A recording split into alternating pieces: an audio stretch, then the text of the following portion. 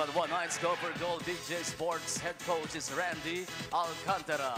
Assistant coaches Yon Garcia, Nani Bondulan, and Jerome Ejercito. Referees for this ball game are John Albernas, Emilio Trangia, and Michael Kinay. Fourth man is Reynaldo Gabriel.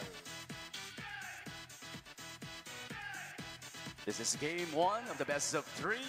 North Wilson, Division. Buyang, Gabawan, and Cardona for the home team, San Juan Knights. And then Lopez, Arellano, Cruz, Dionisio, and Cervantes for the visiting Manila Stars. Ang first five ay hatid sa atin ng Tanduay Rum. 5 years, tibay ng loob, tibay ng Tanduay. Migs Gomez, Coach Rodney Santos, and Nicky Viola at your service. Ladies and gentlemen, boys and girls, welcome to the Phil Oil Flying V Center. We are in the city of Game 1.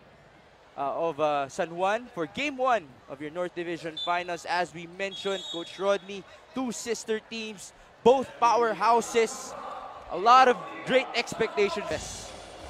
But well, in terms of trading baskets, they were the #1 scoring team in the semis. Yun nga lang, sa ngayon, by the way, we would like to thank Nippon Paint Coatings Philippines. And Mark Cruz, the big guy, scoring inside para sa Manila. Mintis yan. John Wilson, 4-on-2.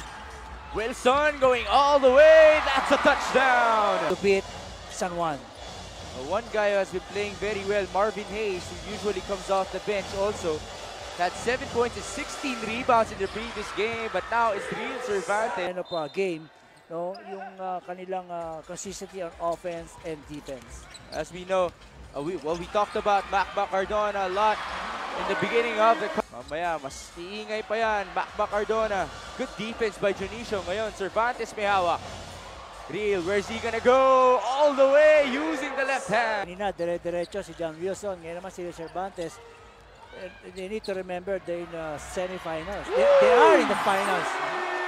Real Cervantes during the series. John Wilson, back-to-back threes. Yes, sir!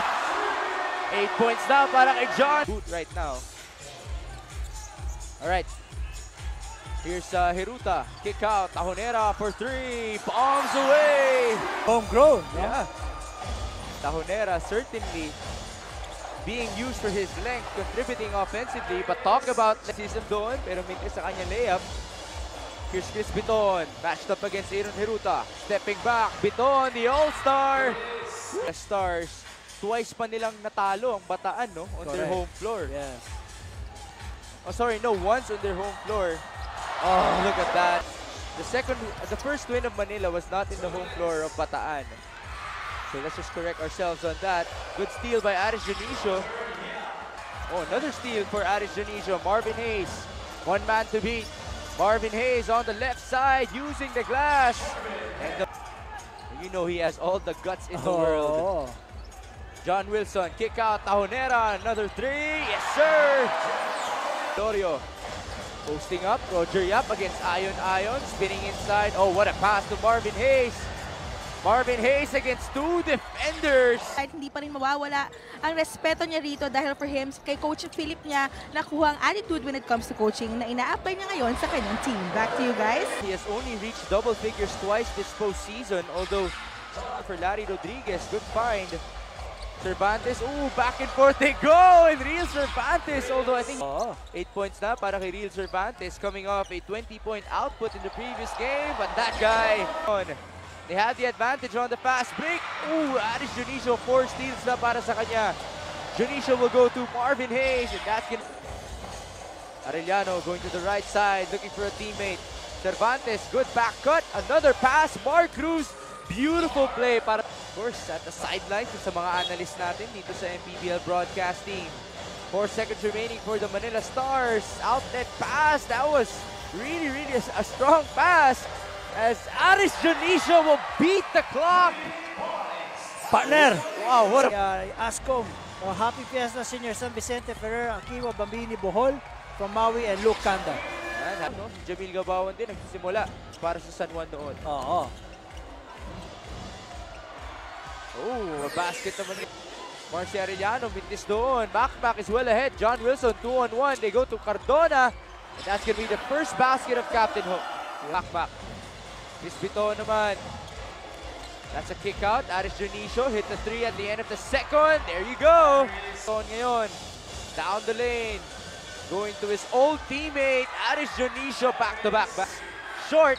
Rebound Dionisio. Good find to Marvin Hayes. Rebounding, scoring. Ngayon, this is his favorite. John Wilson, bounce pass. Jamil Gabawan, touchdown. Consistency from Wilson. Cardona, kahit hindi pa natin nararamdaman, but his presence in the ball game. Ngayon, looking for a teammate. Biton, crossing over. Oh, he's gonna go all the way and off the glass. Offensive rebound, CJ Isit. It's gonna be a low post action for Larry Rodriguez. Facing up. Ooh, smooth jumper for Larry. Oh, John Wilson, look at that shot. Coach rebounds on 5 out of 8 shooting tonight. CJ Isit. Oh, look at that. The putback is looking for Chris Biton, popping out. 14 on the shot clock against CJ Isit. Chris Biton bombs away. Grabe yun, no? Oh, look at that! CJ Isit! Grabe yun, no? Oh, grabe yun, no? Oh, grabe yun, no? Oh, look at that! CJ Isit! With the cross. Mintis yan. And Tahonera, what a good utility guy for San Juan. And a great pass from Heron. Asking for a screen. Oh no, he asked for the post-up. Gabawan against Lopez. A mismatch certainly.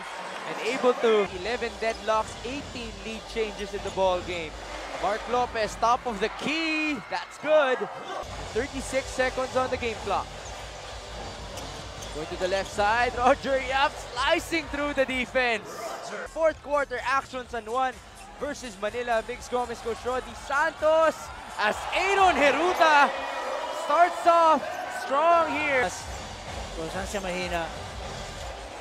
One guy na na-check ng Manila is Macmac Cardona, but the others have stepped up. John Wilson, Roger Yap, mintis doon.